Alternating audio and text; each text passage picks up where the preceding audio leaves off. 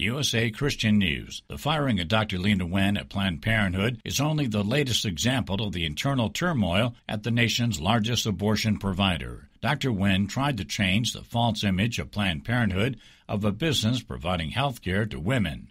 But instead of existing only to keep pro-abortion politicians in power and to stop legislation like the Born Alive Abortion Survivors Protection Act. Carol Tobias is with National Right to Life. A bill was introduced into the House of Representatives called the Born Alive Abortion Survivors Protection Act.